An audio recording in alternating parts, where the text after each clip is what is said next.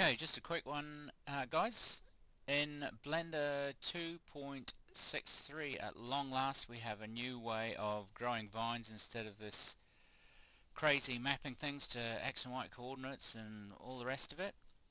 So I shall just show you by adding a circle curve, shrink it down a wee bit,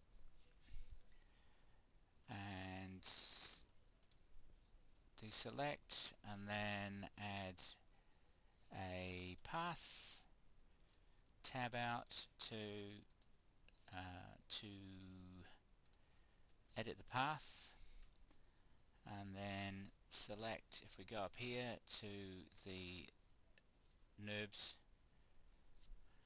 button here, 3D, and we select for the bevel, we select the circle that we've made, and there we go.